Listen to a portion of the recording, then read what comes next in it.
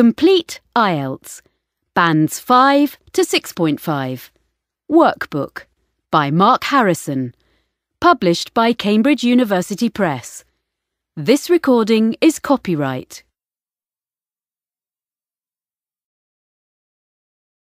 Track 3. Unit 2.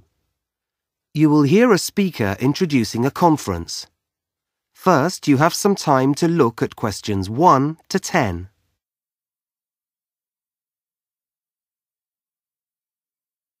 Now listen and answer questions 1 to 10. Hello, and welcome to the conference. As you know, it's called Health and Fitness in the Workplace, and the name speaks for itself. We're here to discuss issues that can affect employees, and of course, therefore, the companies and organizations they work for. In planning the program for this conference, we've taken into account the answers that you gave us in our questionnaires. Of course, some of the issues we cover will be more relevant to some of you than to others, but we think we've included all the main ones that you indicated are important to you. Now, the whole subject of health and fitness in the workplace is something that didn't get much attention not that many years ago.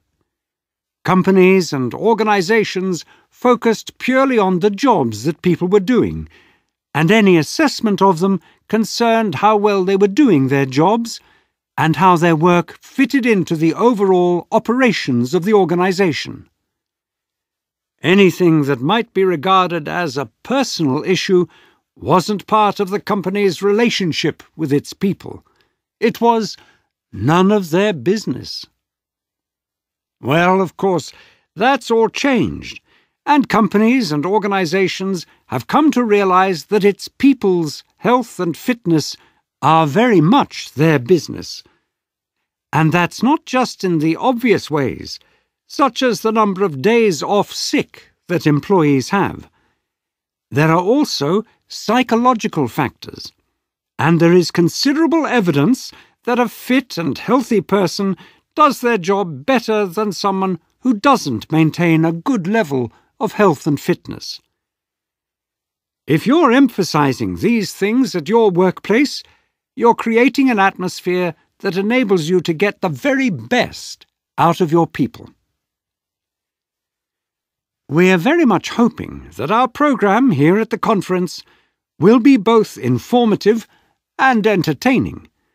The emphasis here is going to be not so much on the theory, but on the practical side. What can you do in your roles to promote health and fitness in your workplace?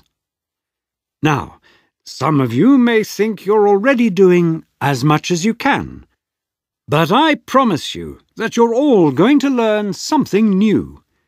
We've got speakers here who are going to tell you things you've never heard before, and you should leave here at the end of the conference with all kinds of ideas for things you can introduce at your workplace. But we're not going to be just talking to you and telling you things. One of the great things about an event like this is that it's a great opportunity to share information. So in every session there will be a slot for people to talk about their own practices and experiences. What initiatives have worked for you, and which ones haven't been so successful? We can all learn from each other, and that's one of the aims of this conference.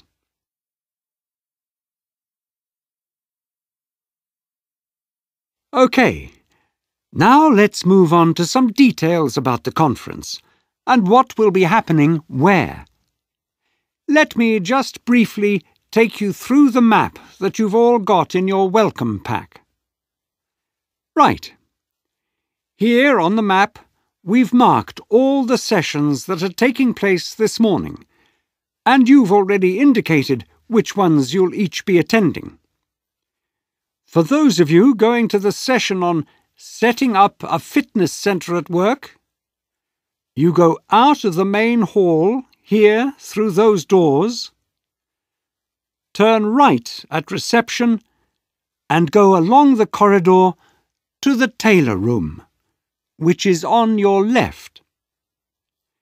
You'll get lots of good advice there on the possibilities and costs of a workplace fitness centre.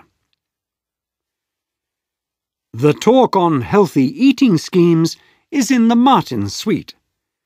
For that, you need to go out of this hall the other way, through the doors at that end. And that takes you straight through to the Martin suite.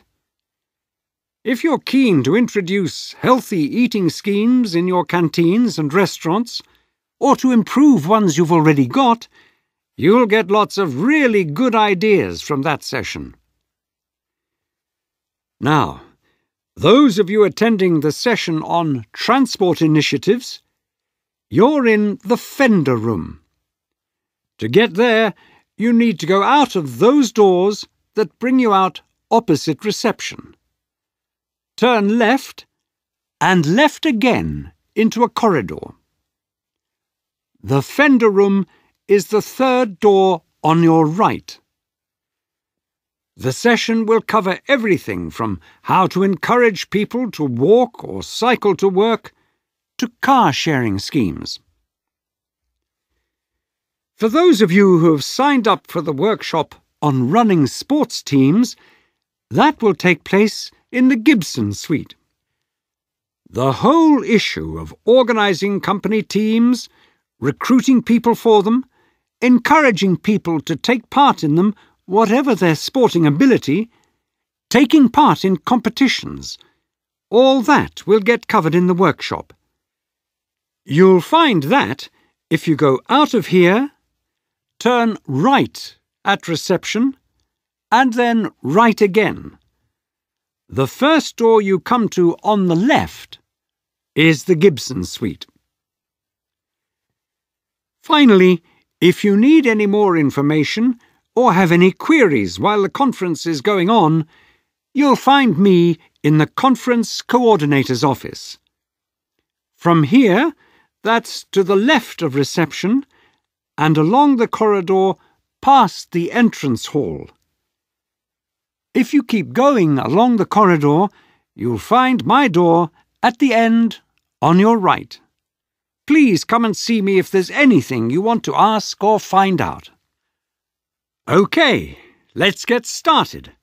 I hope that you all enjoy